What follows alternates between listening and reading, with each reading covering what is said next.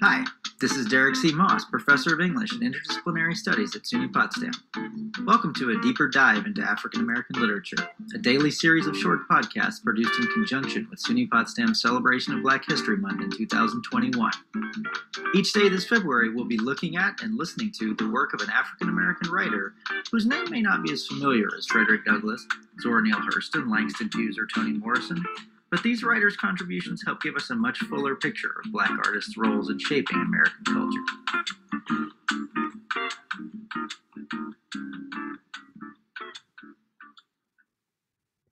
Episode 12, Chester Himes. Chester Himes' early life didn't exactly predict the success he had as perhaps the foremost African-American author of crime fiction during the 20th century.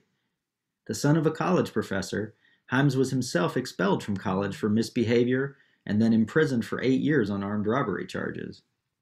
He began writing and publishing short stories while in prison, and after his release, he eventually moved to Los Angeles to write both screenplays and novels.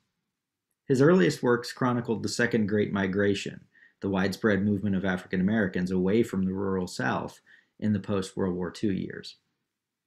Like Richard Wright and James Baldwin before him, Himes emigrated to Europe, living first in Paris, then in southern France, and finally on the Mediterranean coast of Spain, where he died in 1984. While in Europe, he began writing a series of books about a pair of rough-and-tumble black cops in New York City that made him a literary star in the 1950s and 1960s. Himes' Harlem detective novels were a major influence on such well-known contemporary authors as Ishmael Reed and Walter Mosley. The following excerpt from Cotton Comes to Harlem provides a glimpse into the unruly and morally ambiguous setting in which Himes' two detectives, Coffin Ed Johnson and Gravedigger Jones, operate in the series of novels that feature them. It was a big night in the lives of all those assembled colored people.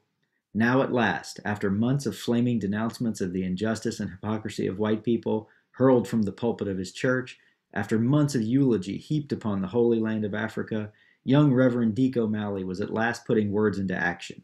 Tonight he was signing up the people to go on his 3 ships back to Africa.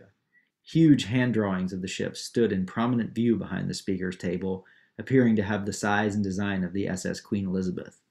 Before them stood Reverend O'Malley, his tall, lithe body clad in dark summer worsted, his fresh, handsome face exuding benign authority and inspiring total confidence, flanked by his secretaries and the 2 young men most active in recruiting applicants. A vacant lot in the valley of Harlem, near the railroad tracks, where slum tenements had been razed for a new housing development, had been taken over for the occasion.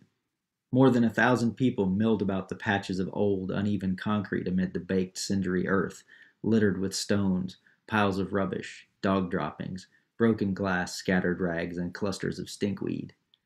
The hot summer night was lit by flashes of sheet lightning, threatening rain, and the air was oppressive with dust, density, and motor fumes. Stink drifted from the surrounding slums, now more overcrowded than ever due to the relocation of families from the site of the new buildings to be erected to relieve the same overcrowding. But nothing troubled the jubilance of these dark people filled with faith and hope. For more information about Himes, follow the link at the top of this page to a rich essay about him and a preview of a recent biography of Himes by scholar Lawrence Jackson. Check back tomorrow at the link at the bottom of the screen for another episode of A Deeper Dive into African American Literature. While you're there, you'll be able to find links to all of the previous episodes in the series, as well as links to booksellers from whom you can purchase these authors' works. And please, if you've enjoyed this series so far, help us spread the word. Thanks and gratitude go out to Clifton Harcum, Jason Hunter, and Alex Jacobs Wilkie at SUNY Potsdam, as well as to David Summerstein and Bonnie North at North Country Public Radio.